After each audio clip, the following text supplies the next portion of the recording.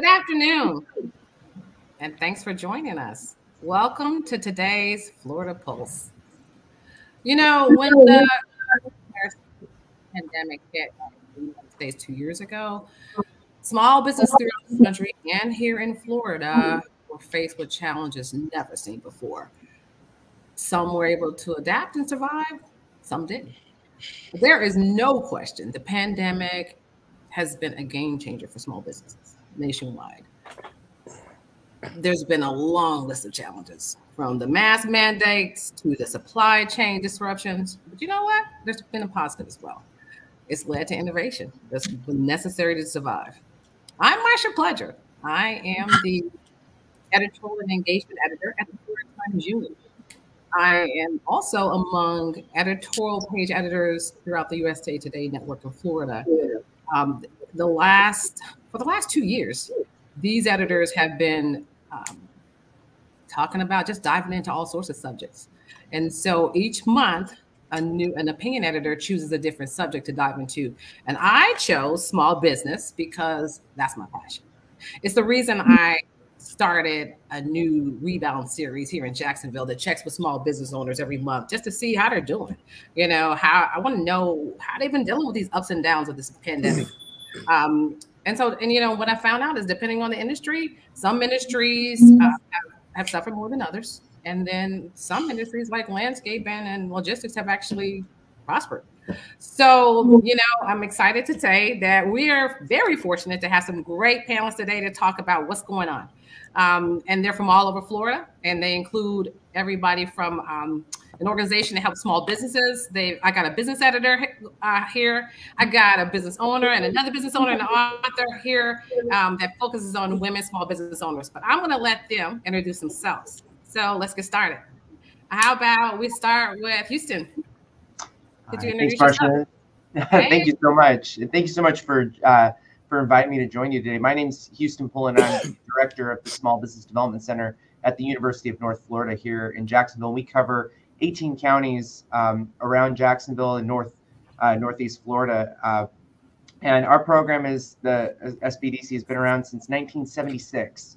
And it's a cooperative agreement between the U.S. Small Business Administration and the university system here in Florida, with UWF being the headquarters for the state. But we also are very fortunate that the state of Florida is also a funding partner of ours, along with several other local agencies, such as City of Jacksonville and some of the outlying counties, such as St. Johns County, Nassau County, and Putnam County. We have quite a few folks who help support what we do. And our program is, you know, fantastic for being able to support small businesses throughout the state. So that's a little bit about what we do, but we'll get more into that, I'm sure, as we go throughout the day. Thank you. Let's go to Nancy. Hey, Nancy, thanks for joining us. Hello. Yeah, thank you for having me. I'm excited to be on this very, very important program and to share some really great insight and to learn from the other panelists. So I am Nancy Allen. I'm president and CEO of the Women's Business Development Council of Florida. We certify, we connect, and we champion women in business. We certify women in business through an affiliation we have with a national organization called the Women's Business Enterprise National Council. And through that affiliation, we certify women to prove that they own, operate, manage, and independently control 51% of their businesses. And through certification, they are able to access corporate and federal contracts. So I'm excited to share good news about what's going on with women in business around the state. Thanks so much. Hey, Suze, thanks for participating in my Rebound series, and thanks for joining us today. Please introduce yourself. Well, thanks for the invite, Marcia. It's always a good time when me and you link up and discuss business. First off, I like your passion. I love your passion for small business. I'm Jesus Garay, originally born in the Bronx, New York, was raised in Jacksonville, Florida. I am retired United States Army at 20 years, and I am the owner of Global Freight and Commerce. We are a full-service trucking company with 18 trucks all over the United States of America right now. Thank you. Thank you. Dave, a colleague, Dave, please introduce yourself. Yes, I'm Dave Berman. I'm the business editor at Florida Today, and we're based in Melbourne on Florida's Space Coast. And our area includes Kennedy Space Center and Patrick Space Force Base, as well as some major employers like high-tech companies like Harris and Northrop Grumman. And it's also a major tourism region on the Space Coast where we have 72 miles of beaches. So it's a big draw for visitors to the area. And we're excited to be part of this forum today. Nice, nice. Love the beaches. So let's get going. Thank you so much, all of you guys. Again, let's start with a business owner, Jesus. I want to know, what did the pandemic teach you about yourself? Let me tell you, this is I'll tell people, be careful when you ask me a question, because I'll tell you the truth. This is the one question I have to be careful when I answer, because if you don't know me, you may take it some kind of way. Oh, but the pandemic taught me that I am who I thought I was, right? You don't spend your entire life training and preparing yourself not to get in the game. And once you get in the game, you want to be tested to your full or your maximum capacity. And I was tested, and I am still here, despite being relatively new to the industry. I've only had this company 6 years. Okay. We just hit close to $6 million in revenue. We're actually going to double that, or close to double it this year. Nice. And the pandemic was the best thing that happened to us. But when people ask me, what did the pandemic teach you about yourself? I say, I am who I thought I was, right? And until you are tested, until you are punched in the face, you really don't know who you are. Oh, shoot. Okay. That gets it going. That's for sure. Well, on that note, I'm going to bring Nancy into that, related to struggles and punched in the gut. What have you seen, and what can we learn from the women network that you deal with during this pandemic? Yes. So I think, some of the obvious things that we saw is the importance of recalibrating work-life balance, right? So many people had to leave their place of employment where they had their own desk and their own office or cubicle, and start working from home along with their kids and the cat and the dog and the school that's going on through Zoom and all of that. So I think that there was a period of adjustment. I think also what happened with a lot of women is that they saw the pandemic and the, going home and having time to think and dream and, really consider what's important in life. A lot of women decided that it's really the right time to start their own business. So we did see a lot of interest in business development programs and certification.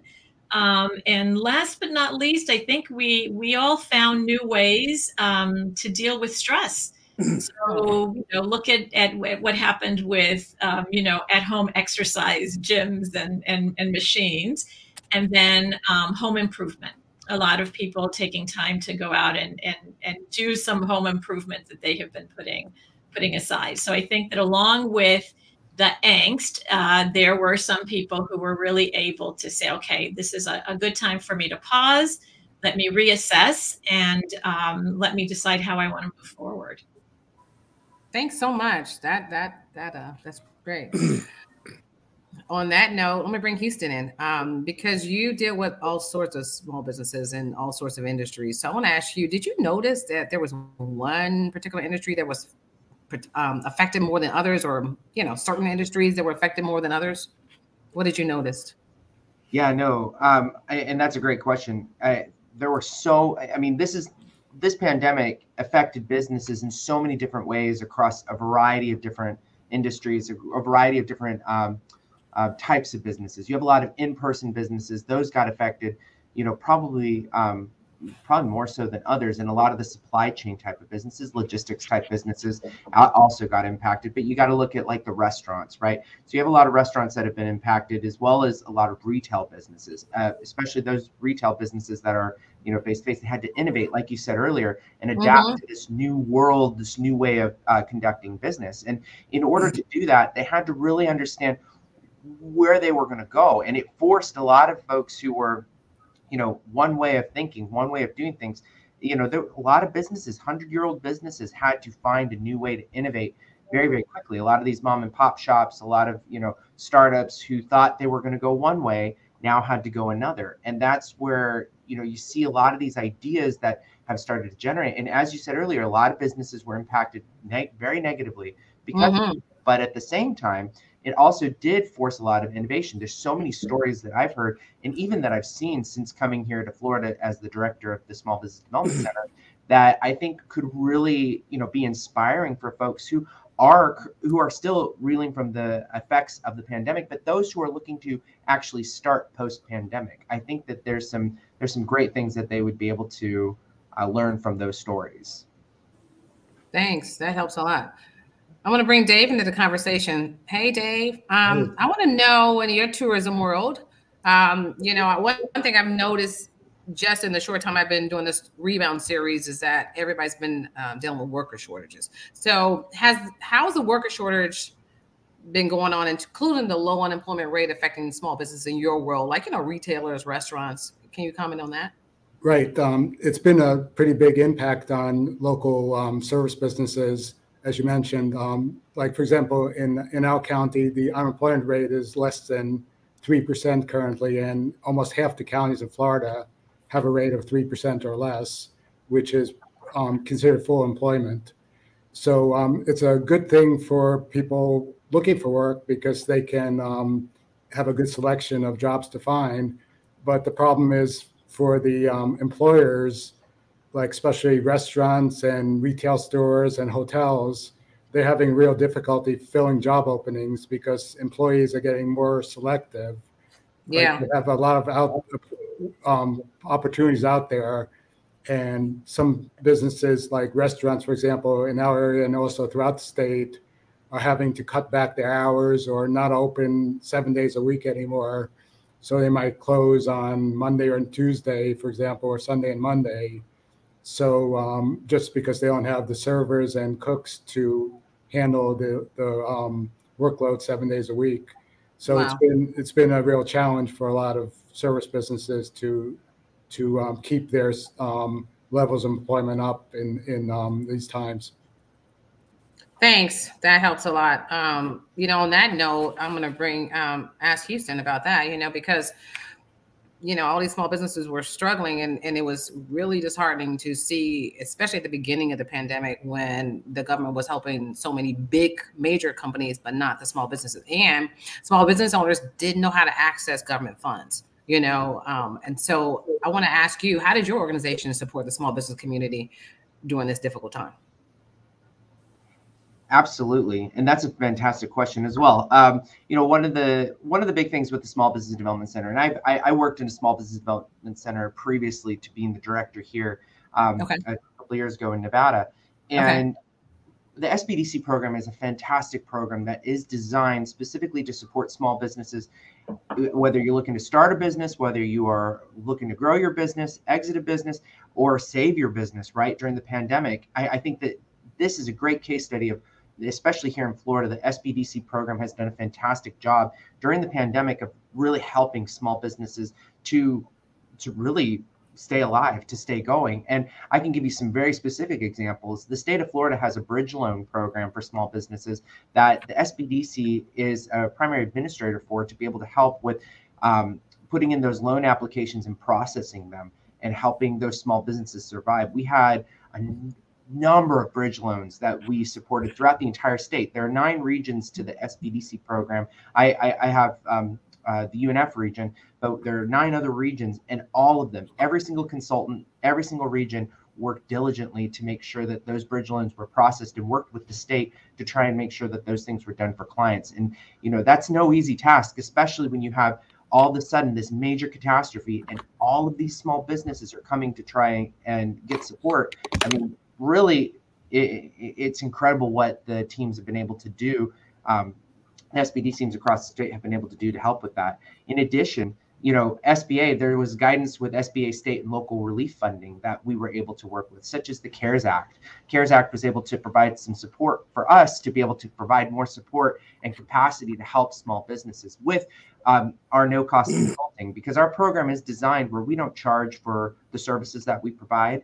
especially in our signature that we do is our no-cost consulting, where we'll meet one-on-one with businesses and work with them on any business matter that they need assistance with. So we were able to expand that, and we're very grateful to our funders, SBA, and our state and local partners who were able to help us with not just increasing our capacity to be able to support small businesses, but also finding other ways to be able to invest in small businesses during this time. You look at the EIDL loans that SBA had provided. You look at all of those relief funding measures that the government was able to put together. And of course, it's not easy when you're putting all these things together for the entire country in a very short amount of time, but we're very, very grateful that we were able to have those kinds of tools to be able to support our small business clients here in Florida. And in addition to the things that we did on those fronts, we also worked with the city and county governments in rolling out and promoting local stimulus opportunities for small businesses, because a lot of the state and local entities, they were able to develop and pull funding together that they were able to help invest as well. So it's not just federal and state, but you also have the counties, you have the cities, you have the townships that were able to jump in and find ways to support the small businesses within their own communities. And what I'm so grateful, and what I admire my team so much for everything that they've been able to do as well, because I came in here in January 2021. The pandemic was already going. And in 2020, just looking back at what they did in 2020, what they did in the last year or so that I've been here, they've just done a tremendous job of working and building those relationships, not just with our partners and those organizations, but also with the small businesses that have received the funding, to make sure that it's not just about receiving the funding, but how do you innovate? How do you maintain growing and moving forward in a new way of doing business? So I think that there's a lot of great things that we've been able to do. Thank you so much. That's helpful. I want to bring Jesus into that topic because as a business owner, and I've talked to a lot of business owners, and a lot of people were just lost though in the beginning. And one thing, and before I ask you a question, I want to say that I had a column for 10 years called "My Biggest Mistake and How I Fixed It." And when I was in Cleveland, and one of the things that long before a pandemic, but the fact is we've had other challenges in life. We've had recessions, we've had challenges, and so too often small business owners were afraid to ask for help or didn't know where to even start, because Houston just gave all this great information, but a lot of times people don't even know where to go. So please tell me, Jesus, what in your experience when the pandemic hit, where did you turn for help? Then did you get a PPL loan, or tell me what happened? All right. So I one of the things that I do is I've done it for a long time, and it helped when the pandemic hit, but I didn't do it in case of a pandemic. But it now showed everybody why you have to do this. So I often tell people politics drives business, drives politics. It's kind of a yin and a yang, and I draw this circle. And if you're in business, you're in politics. And if you're in politics, you're in business. You don't get a choice. Every business owner needs to know at a minimum your local reps, state reps, your congressmen, your city council people. You need to pay them regular visits. You need to help them. You need to request help from them. You need to be at meetings. I happen to be very, very politically involved, and all the way up to the federal level. Okay. So I'll tell you how it paid off. So when we got hit, so one of the things, I was in the Army for 20 years. I was all over the world, 5 times to Iraq. I spent 5 years in Korea, spent a year in Bosnia. The rest of the world has pandemics all the time. It's just America that's relatively inoculated. So I was dragging my staff through things 30 days prior to America kind of getting ready. I was beta testing systems, this whole Zoom thing we're doing. No one was doing Zoom at the time. I was kicking people out of the office. We were doing all this stuff. And even my general manager at the time was looking at me kind of weird, like, this dude's a doomsday prepper. What's wrong with him? And so we were working from home 3.5 weeks prior to March 14th. This is kind of a big date because March 14th was the first day Lenny Curry ever had actually had a press conference for the city of Jacksonville. We were already working from home. And so cut to the chase, that's kind of when everybody started being like, wow, what is this guy Jesus know? Why is he so far ahead of us on this whole pandemic deal? Well, I had saw this stuff happen in all the other countries. Not this specific one, but stuff like this. Okay. So I prepared my staff, right? So well, as a small business owner, 100% owner, self-financed, I'm happen to be in one of those industries that banking just doesn't like. I'm also a real estate investor primarily. And I was an investor prior to 2008 and prior to Dodd-Frank. And I hope that's not I hope this audience can kind of understand what that is. So prior to 2008, when we had the financial crash, everybody was getting home loans. They were just lending money to anybody. I remember a friend of mine who was working literally 2 weeks at Dunkin' Donuts, who a friend of mine that I knew, who was working literally had a job for 2 weeks, got a home loan for $125,000. And I was like, that doesn't make any sense. And I was an investor at the time. I was like, that doesn't make any sense.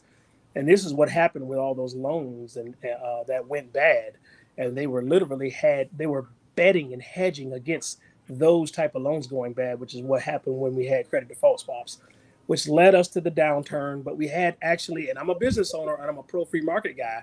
We had probably the best piece of legislation, which was Dodd-Frank, that made it harder to lend.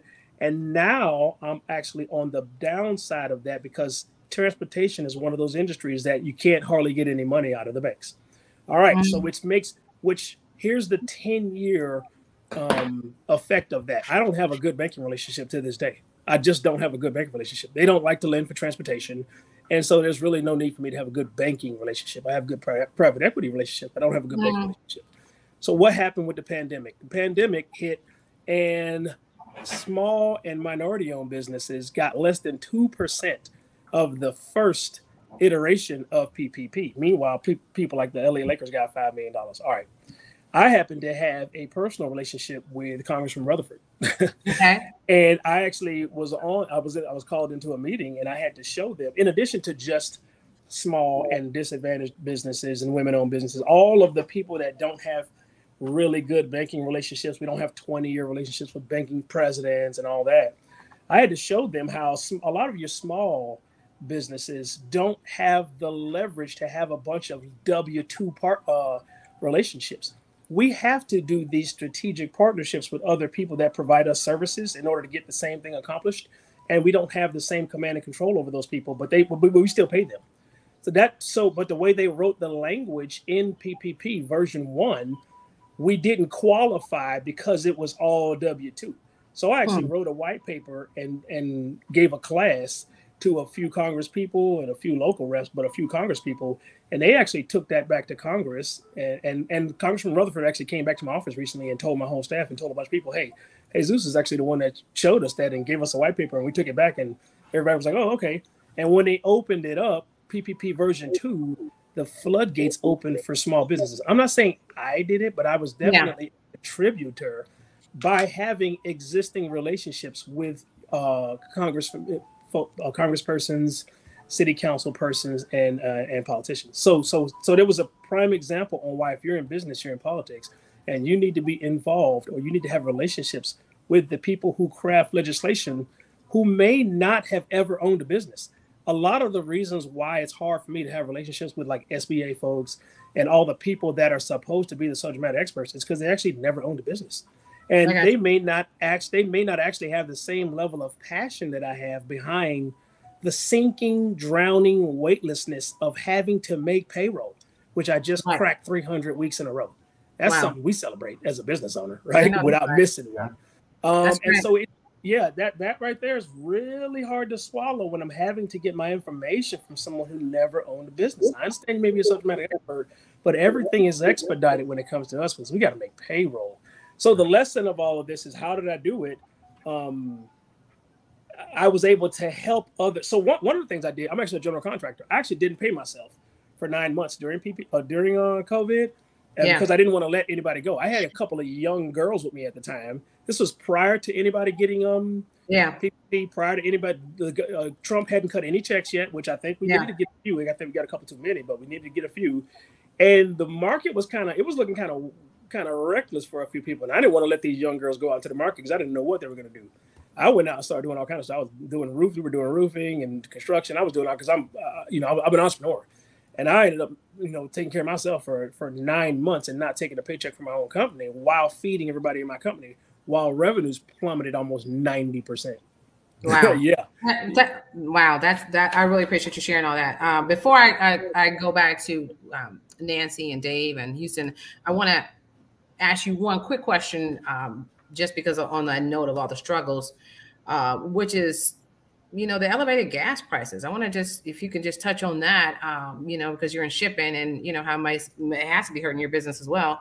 And maybe there's some, need to be putting pressure on DeSantis to loosen these gas taxes. I don't know. But, if you can have no, not really.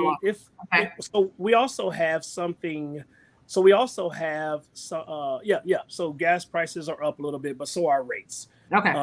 And we also have you're going to have maybe a little less of a margin, but but our rates per mile are kind of historically high right now. We're at 350, 351. Okay. And also every Monday there's something released called a fuel surcharge that the brokers are allotted. That they have to award the carriers, which is what I am, that's built into the rates. And we've seen those jump to kind of offset what the gas prices have been. So it's not like we're the only ones that share the jump in the rates. The brokers have had to do it, the shippers and the customers. So this has been spread amongst America. And it's not like they just flick that, or we're the only ones that do that. Everybody has shared it. And so we definitely see it in our weekly fuel bill, but we haven't seen it directly hit our bottom line as if we can't turn a profit or we're not in the black. We're good. We're still good. All right, great. Nancy, there's been, I want to talk about innovation because, the one reason I wanted to start my rebound series is because while every industry and everybody has been affected by the pandemic in different ways, the fact is, whether people wanted to do it or not, they tried things that they never would have tried otherwise had they not been forced because of the pandemic. So I want to ask you about innovation and what you've seen from some of the women business owners that you work with. Mm-hmm. So I think early days, the people who were the most successful in handling the stress of the pandemic are those people who just kind of took a step back and said, okay, I have this as a mission, or I have that as a vision. And I was doing it this way. And now I need to rethink, right? So there's a podcaster I follow who has a quote that says, be committed to the vision, but not attached to how you get there. And people think that commitment and attachment are the same, two sides of the same coin, but they're actually quite different, right? So I'll share a couple of success stories from the women that are certified with us. One in particular was an event planner. And her business model was planning local and national events here in the US, here in Florida, and they were in-person events. She had a rather large staff of people who did everything from the pre-planning to actually being at the event to the post-event activities. And all of a sudden, all her contracts got shut down because of the lockdown. Right. And so she took a look at her experience, her talent, and she said, you know what, we could probably do this via the internet, right? And so she was one of the very first early adapters to the Zoom and other platforms, and turning the clients that she had who had ended the in-person contracts to say, we can put on an event for you virtually. And because of the contacts that she had and the technology and all of this, she was able to do that very successfully. And one thing that she got to do that had not been part of her vision was to establish her business globally, because now she wasn't constrained by travel. Prior, it used to be, it was too expensive for her to go out of the country to do these events. Now doing them virtually, she's a global company. Okay. And I think that's a really good example of how you can, readjust, right? Another company was in the training and equipment space, right? Okay. So she was, designing gyms in large corporations and, maintaining the equipment and providing trainers. Well, when everybody started going home, what could she do? She decided also to embrace technology, right? And to do virtual training. And they came up with all kinds of programs where they were giving incentives to people stuck at home to do some exercise via the internet, right? Via Zoom. And her business also went global from this opportunity of the no boundaries that the technology offers. So I think really, you know, that statement, be committed to the vision, but not attached to how you get there, really serves us well when things don't go according to plan, right? We can always, there's always a way to take a step back and say, okay, how can I provide XYZ service that I am really good at to now this new audience? Perfect. Thanks so much. Love to hear that optimism. And, you know, I want to just take a minute, and anybody can answer this question because I got a question from Phil Fernandez. He's a growth development reporter at the Naples Daily News. And he just asked, he said, companies certainly struggled early in the pandemic, but now with the worker shortage, how does the current situation compare to that period when businesses closed permanently? And what's the outlook? Anybody can take that. I can address that a little bit. Sure. I know the state's chief labor economist had a briefing last week to discuss the outlook for the job market. And she said that in the next 2 years, they expect to have a pretty steady increase in the number of available jobs. So this bodes well for optimism for the employers and for the employees, where there's going to be more job opportunities available, and there'll be increasing openings. Currently, there's more job openings advertised than there are people who are employed, and this is like by about 200,000 more jobs advertised last month than there were people who were looking for work but didn't have a job. So I think the outlook now looks pretty positive compared to maybe the start of the pandemic, where employers were cutting back and some employers had to shut down entirely. And several months ago, the number of jobs that were gained since the middle of 2020 exceeded the number of jobs that were lost during the start of the pandemic from February to April 2020. So all of the jobs that were lost have been regained, and now there's more jobs anticipated for the coming 2 years for openings. And this is a whole variety of industries, from high tech to retailing, where the jobs will be available in the coming 2 years. Thanks so much. Houston, I want you to weigh in on that, just piggybacking on this and following through. But I was wondering, what kind of advice are you giving to your clients? And before you answer that, the reason I'm asking that is because just in the short time I've been doing this rebound series, so many industries have been impacted differently. And I've only been doing a few months, and I've just been asking people, what's up? How you doing? What's going on in your world? And the first several, quite frankly, were hit way harder because, based on the industries they were in. And then someone like a landscaping company, one particular person I interviewed, he went from 50 to 100 employees in 2 years. What the heck?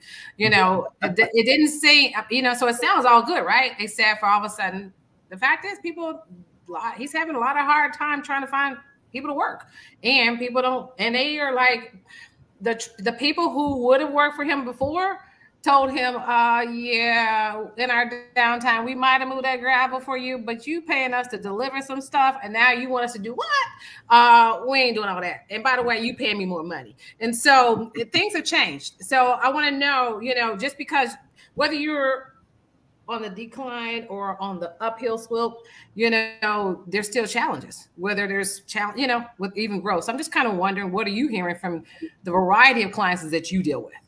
Oh, no, that's, the workforce shortage, the great resignation, as it's being called, has just been unprecedented for small businesses. I mean, small businesses, you got impacted by this pandemic, but now trying to find a workforce to be able to help you sustain. And even though you may now things are much more back to being face to face, you have a lot more clients, you have a lot more things happening. New restaurants are opening, new things are opening, but trying to get people is so hard. But it's just so interesting to see, and a lot of people are going, well, where are they going? What's happening?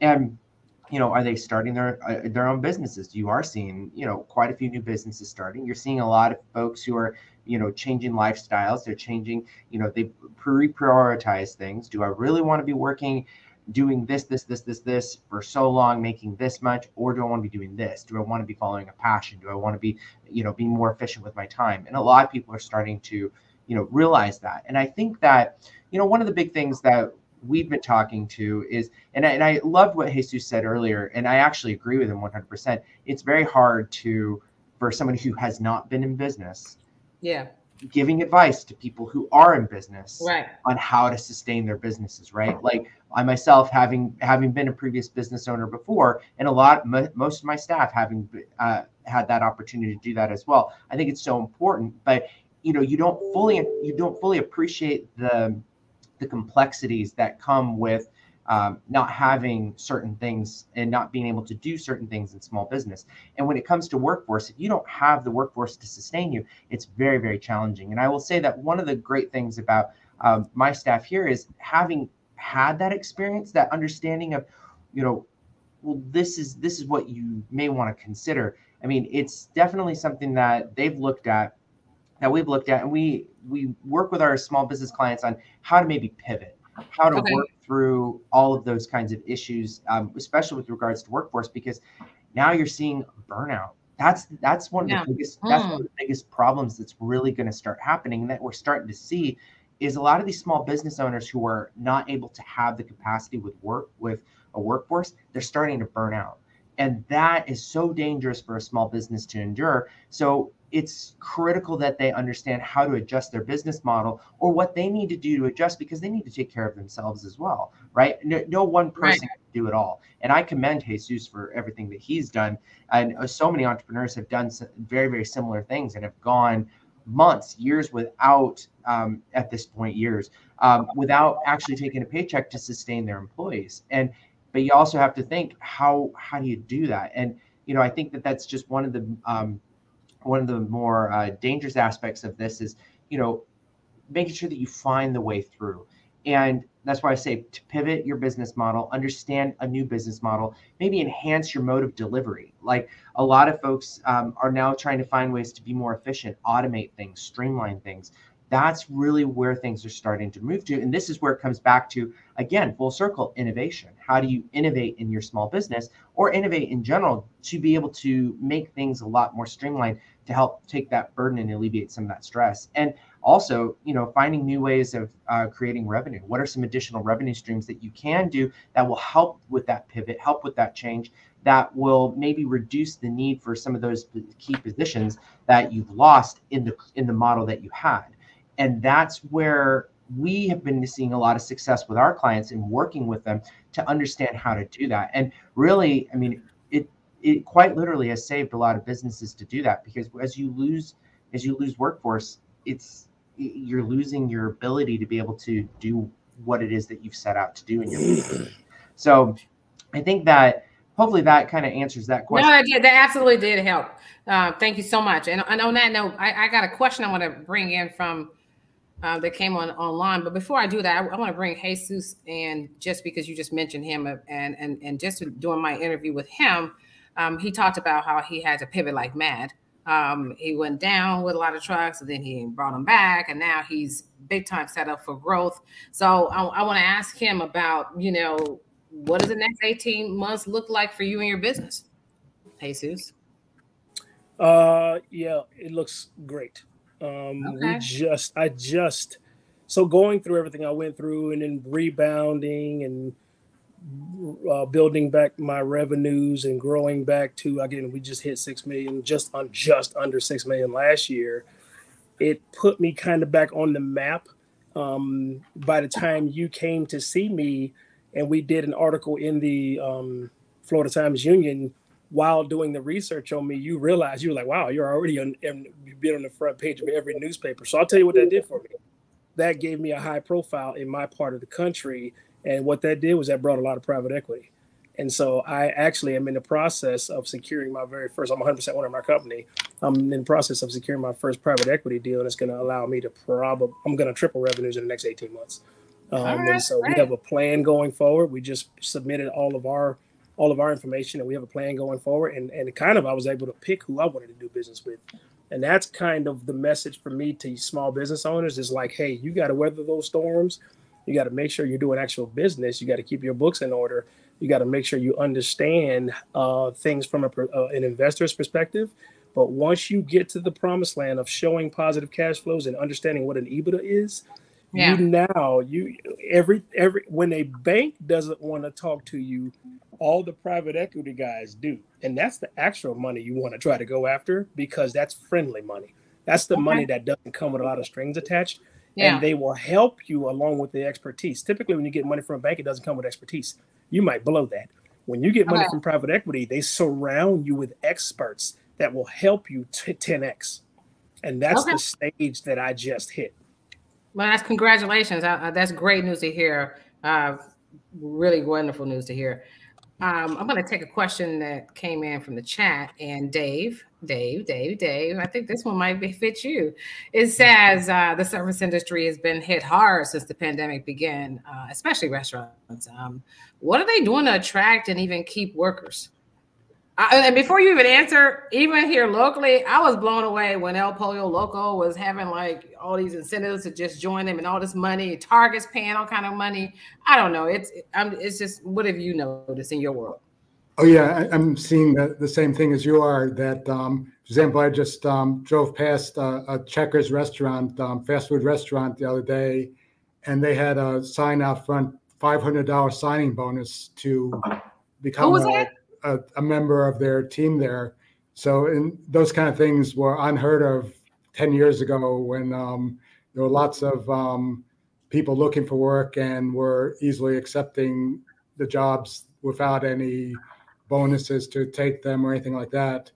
And, in addition to increasing the base pay to $15 an hour, some local retailers and restaurant chains are offering health insurance to their employees, like which wasn't the case in the past. They're offering more flexible work hours, so they're not assigning people to hours. They're asking people, what hours would you like to work?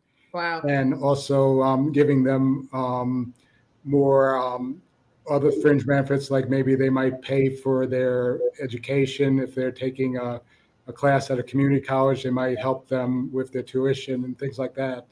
So restaurants and small retail stores and places like that are really trying to do a lot to incentivize getting people to apply to work for them. Well, on that, thanks for that. But before I go to Nancy, and Nancy, I want to ask you about, work-life balance stuff.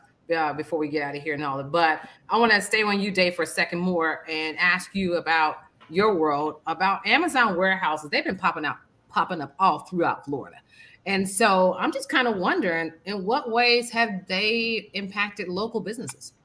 Oh, yeah, they have been a lot of the impact on the small business community where, as you know, there's been Amazon warehouses opening throughout Florida. Just in our county, 2 are about to open within the next few months. And these are places that employ hundreds of workers. And in some sites, one in Tallahassee that's under construction will have 1,000 employees just at one warehouse. So it's creating more difficulty for other companies to hire workers because a lot of people are attracted by the Amazon jobs. And these are both in the warehouse and also delivery drivers, and they're running 3 shifts in a lot of these places. So a 2 income family where that might have small children, one person could take an overnight shift and the other person could work a 9 to 5 shift at another company. and then they would save on the childcare costs. So actually besides having the two income, they're saving money by not having to hire childcare. And the Amazon is also attractive in some senses in their fringe benefit package. So they're kind of good for the public, where they give you same day or next day delivery on just about anything. But they're also presenting challenges to small businesses by taking workers away that other businesses might be able to attract. Wow. Thank you. Before I go to you, Nancy, something you just mentioned, Dave, made me want to come back to Jesus for a hot second. You keep reading the headlines about the shortage with truck drivers nationwide. Do you have any comment on that and what's your experience been? Me? Yeah. You the one with the trucking company? Yeah, you said something about Nancy. All right. So before I get back to Nancy, go ahead. All right, stop yelling at me. Go ahead. Y'all don't know we do this all the time. I make her text me at 5 a.m. because that's the time I respond to her. All right, so we do have a truck driving shortage in America. We have a driving shortage in America because kids don't want to drive. Kids are going to college without a driver's license. So how are you going to convince them to get a CDL? Part of the reason we have a shortage in America is because we're scaring them with automation. It is not the truth that automated trucks are going to chase them out of a job in 5 years. Automated trucks are already here, and yet we still have to retrofit the entire country with a system to support automated trucks, and that's going to take 40 years. So if you're 18 years old right now and you go get a CDL, oh, by the way, 3.5, 4 weeks ago was in Tallahassee and helping steer the legislature. Remember, if you're in business, you're in politics. I was kind of educating the entire state legislature on why they need to pass lean on the law that Congress is passing to say that we need interstate, not intra. Currently, if you're 18, you can drive a truck. You can get a CDL for intra-state stuff in the state of Florida, but that you need to pass the law that allows 18 to 20-year-olds to go interstate between Florida and Georgia. One, it will help solve the problem of the lack of CDL drivers we have, because the average age of a CDL driver is now 54 to 57. But two, I was in the Army for 20 years. Everywhere we go in the entire world, and we actually have PLSs, flatbeds, reefers, all of the stuff that we use in trucking, all of our 18 to 20-year-old kids are the ones that drive those trucks in combat in Iraq, doing snatch and grab, doing everything we do in Iraq under fire. And then you tell that same 19-year-old kid who probably has 2 combat deployments under his belt, when he gets back home, he can't pick up a load in Jacksonville and deliver it in Savannah. Right? Wow. And you'll wonder why we're stifling the kids' initiative. Of course, those kids can get a CDL and drive trucks. Now, I got a CDL. And so it takes about 30 days of actually full-time schooling to get a CDL. And then you actually go from there, you actually go to your trucking company, and you're actually in a truck with a trainer for about 6 to 8 weeks, learning how to be on the road. So that's for everybody else. Well, Congress, in addition to that, has placed an additional 400 hours of training for that population of people, 18 to 20-year-olds, so that they can mitigate the risk of 18 to 20-year-olds getting a CDL. So you got the 30 days of school, the 6 to 8 weeks of training, and Congress levied an additional 400 hours of training for those people. But what typically happens is the people that are in the room that can make the decisions are like, no, we shouldn't have 18 to 20-year-olds driving trucks. And what I'm telling them is like, no, you don't want your kids driving trucks. We're talking about poor people's kids, because poor people's kids aren't on the internet or playing video games. They're outside. They're fixing cars, they're jumping fences, and they're falling out of trees. And because they still work with their hands. Because I was a poor kid growing up, right? And those kids are exactly the kind of kids that are going to drive trucks. And then by the time they're 21-year-olds, they're going to own a truck. And when they're 25-year-olds, they're going to own a fleet, and they're going to be trucking millionaires. And this is going to open up a whole nother industry and a whole nother opportunity for entrepreneurs, for young people to see a path to the free market that currently isn't available because everybody has to go to college, right? Let's open up the path and show them the path to the American dream that doesn't involve college. No doubt. I love it. Thank you so much for that answer. We're actually, first of all, I want to thank all of you guys because you guys have been wonderful and this has been so much fun. It's my passion, but I want to go back to you, Nancy. I keep throwing your name out and not getting to you to a question. And before I have a wrap up for each of you, because I really want to know from each of you, what kind of advice would you give small businesses moving forward? Nancy, you've been working with women-owned businesses for a long time, and you've helped them to access corporate and federal contracts. But in the last couple of years, you've witnessed a lot of struggle, and a lot of triumph over the last couple of years. So I'm kind of wondering, what's impressed you the most about resilience, innovation, creativity that you've witnessed in these last couple of years, despite all these challenges? Right. Well, it goes back to a lot that we've discussed already, right? And the bottom line is people do business with people they know, they like, and they trust. And you can build relationships with your bankers. You can build relationships with potential investors. You can build relationships with the legislature, right? So I belong to a really great organization called Women Impacting Public Policy. The whole purpose of that organization is to bring forth to our U.S. Congress the issues that affect women in business. So again, there are so many opportunities for us to learn and to grow, right? And I think one of the best things that small business owners can do is to retain their employees by showing, different levels of appreciation, right? We all know that it's a lot easier to retain than to, train and bring on new employees.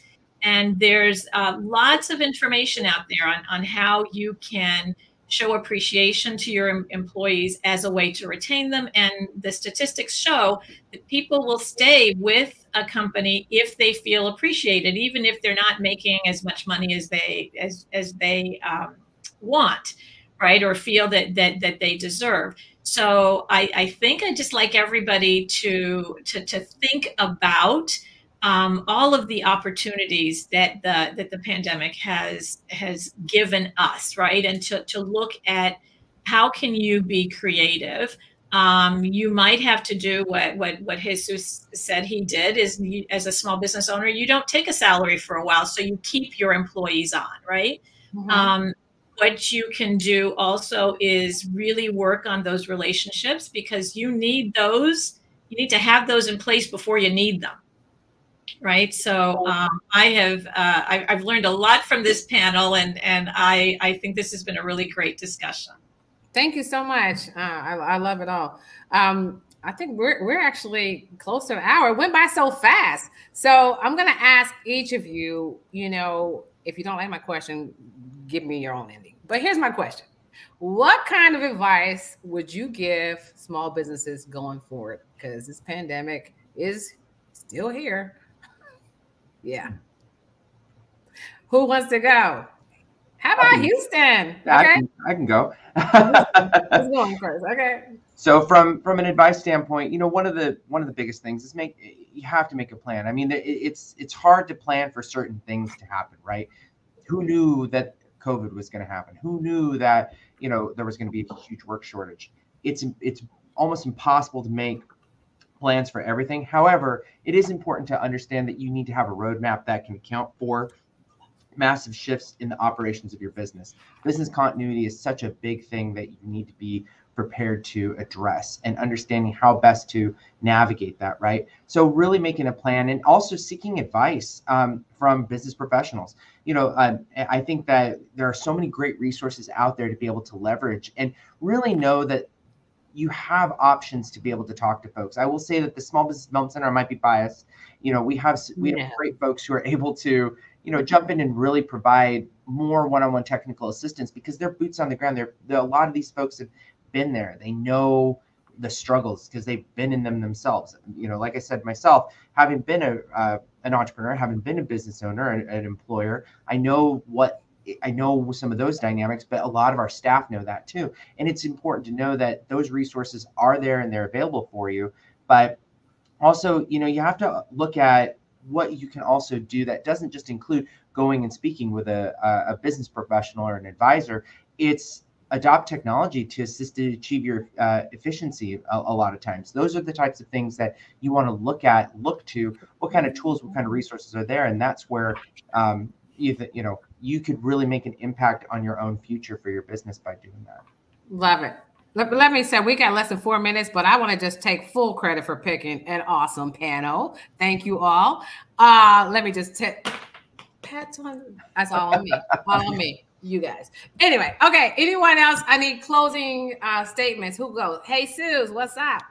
All right. The pandemic is real. I'm not one of those that say the pandemic wasn't real. Here's the thing. We have allowed this pandemic to change our personality as Americans. It's time to come back outside. I have had an ad up for $60,000 for about 2 months. I've done over 40 interviews and I still haven't been able to hire. And I'm going to tell you why. I don't have anywhere on my ad for remote work. And the first question everybody's asking me is, can I perform this remote? And I didn't advertise it, can I perform it remote? As a small business owner, there is a word we use in the Army called operational awareness. It's about the conversation being had in the room that doesn't involve you. If I am talking to you, somebody else needs to gain operational awareness about that subject. Just because it doesn't involve you directly, we're all getting smart about it by being in the same room. You can't gain operational awareness about this subject from across town because you're waiting for me to get on the Zoom. That is the lifeblood or the lifeline of a small business, not an established large corporation that has a bunch of stove-piped customers that you just got to execute this account. We're talking about a small business where everybody is everything. So what I'm also seeing and what I'm also encouraging people is go apply for the job that you don't even qualify for, because you're going to be able to skip a lot of people with all these creative resumes that want to sit at home on Zoom in their pajamas by just being able to come outside and be alpha. Go outside and go take somebody's job because you're ready to go join a team and be a part of something. That's actually what Americans do. It's time to go back outside. When I'm hearing all these companies that are just starting to go back to work, we're just starting to enter the office, you've allowed this thing to change your personality as an American. All right. And I'm okay with you being safe, but it's time to go back outside and it is time to go get on somebody's team. And it's time to stop just worrying about self, me, Zoom, partnership, all these really ambiguous terms that really lead to the fact that you don't want to be on anybody's team. It's all about you. You want to be remote. You just want to make a bunch of money. Go get on somebody's team, go join somebody's force and go help somebody go create a really big thing. Because it's actually hard to run a small business out here, right? Yeah. And you've allowed this thing to change your personality. That's never been who we were as Americans. It's time to go back outside. Love it. Thank you, Jesus. Anyone else want to give a closing statement? Because we got like a minute and a half, or actually a minute.